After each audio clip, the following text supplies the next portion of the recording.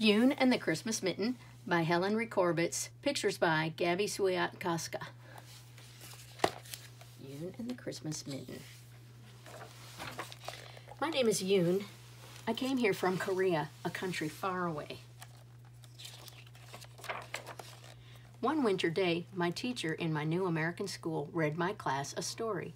It was about Mr. Santa Claus, who lived at the North Pole. Santa comes on Christmas Eve and brings us presents, the freckled boy told me. My teacher let me take the Christmas book home, and that night I showed it to my father. "Look, Father," I said, "here is a story about Mr. Santa Claus." I told my father all about the man in the red suit.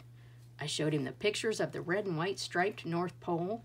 I giggled and turned the page with the sleigh piled high with presents. My father pushed the book away. "We are Korean. Santa Claus is not our custom." I hung my head, "But the boys and girls at school say he will visit on Christmas Eve." "Little Yoon," my mother said, "we are not a Christmas family. Our holiday is New Year's Day. We will visit our friends, the Kim family. We will have a fine meal together, and we will wish each other good luck. She smiled. "You can wear your red dress on the celebration day." I stomped my foot. "I do not like that dress. The collar pinches and the buttons pop open." I stomped my foot again. My mother raised her eyebrows. "Enough, Yoon," my father said. "That is not respectful. Go to your room. Go." I hugged the Christmas book to my heart, and I ran to my room, doing as I was told. Why did my father not like Mr. Santa Claus? Why did my father not like Christmas? Later that night, I sat on my bed looking at the pictures of the North Pole. My mother came into my room, and quickly I hid the book under my pillow. "Here, little Yoon, I saved some for you. Your favorite," she said, and she put a plate of sliced sweet pea pears on the table by my bed. She smoothed my hair and kissed my cheek. I ate the pears, and I went to sleep, dreaming of a village at the North Pole. The next day at school, my teacher read us another story about a tall Christmas tree decorated with beautiful colored lights. How would Mr. Santa Claus ever find my dark house without colored lights to show him the way? My teacher showed us how to make popcorn balls. She took us outside to hang them in the trees as presents for the birds. Then I had a very good idea. I hid my popcorn ball in my pocket. When I got home from school, I hung my popcorn present in the bush by our big window. Then I took some bits of bread from our kitchen and decorated the rest of the bushes. The birds would be so happy. They would eat the treats and fly away to the North Pole. They would sing a song for Santa Claus. They would tell him where to find me. "Little Yoon is here. She is here in America." When my mother went to the front room, she screamed, "Ee!" What?" my father said, as we both hurried to see what was the matter. Look, there are so many birds. They are attacking our bushes," she said. There were big birds and little birds and blue birds and brown birds. They were pecking at our bushes and flying off with bits of bread. I clapped my hands and laughed. "My Christmas bushes," I said, "presents for the birds."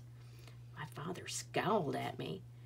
A large gray squirrel leaped onto the biggest bush and stared at us. "Ee!" My mother screamed again. She jumped backwards. And then the squirrel grabbed my popcorn ball and dashed away with it. At school, the boys and girls talked about the stockings they would hang on Christmas Eve. Mr. Santa Claus would fill them with surprises. I knew my mother and father would not allow me to hang a Christmas stocking. After school, I found my mother embroidering. "We will take this gift when we visit Mrs. Kim on New Year's Day. Do you think this is pretty?" my mother asked, and she held up the lotus flower on the corner of the new tablecloth. "Yes, Mother, pretty," I said. "I learned a pretty song in school today. It is about a reindeer with a red nose.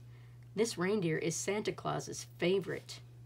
My mother shook her head. "Yoon," she said, "your father and I have told you we are not a Christmas family. We are a Korean family. Now dry your tears." If only my mother and father could hear the stories and sing the songs. Before I climbed into bed that night, I pinned my most colorful mitten to the bottom corner of my blanket. It would be my Christmas mitten. Santa Claus would come and leave a present. My mother came to tuck me in. "What is this?" she asked. "Please, Mother, please let me keep it there," I begged. "It is my Christmas mitten." My mother sighed. After she left, I heard my father and mother whispering in the front room.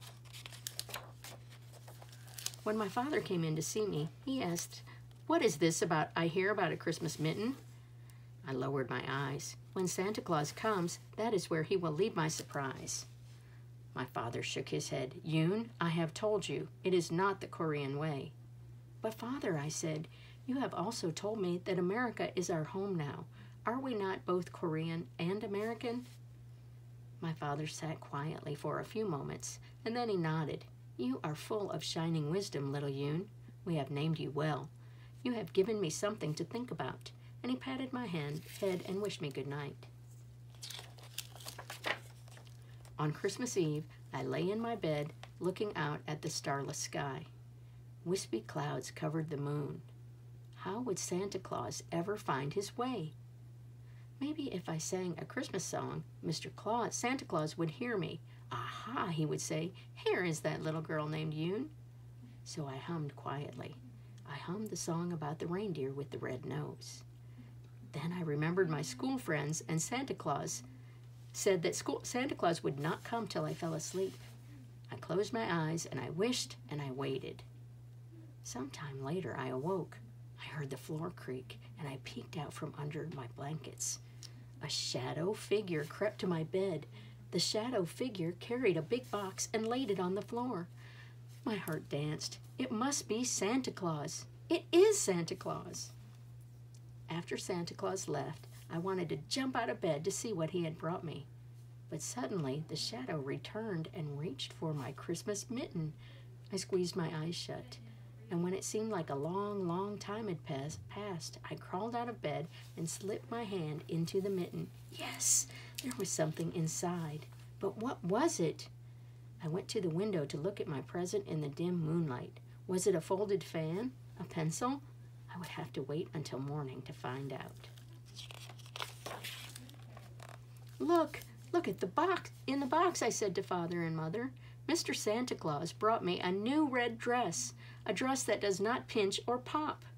"Well," my father said, smiling at my mother. "And look," I said. I showed them the red and white stick I had found in my mitten. "Mr. Santa Claus brought me a piece of the North Pole." "Well," my mother said, smiling at my father. When I returned to school after the holiday vacation, I wore my new red dress. I told my teacher and the boys and girls all about our New Year's celebration. I told them about our fine dinner with kimchi, our spicy cabbage, and about the dumpling soup and the rice cakes. I told them about the good luck wishes, and then I showed them the piece of the North Pole that Mr. Santa Claus had brought me. "That is not the North Pole," the freckle boy said. "That is peppermint candy. You should eat it." Eat it? I could never eat it. No, no, no. I shook my head. "Eat it, yes," the children said. My teacher smiled. "Try it," she said. All eyes were looking at me. Well, maybe I could take a tiny taste. I unwrapped the red and white stripes, and I took a little lick. I smiled. I tasted the magic of Christmas, and it was sweet. The end.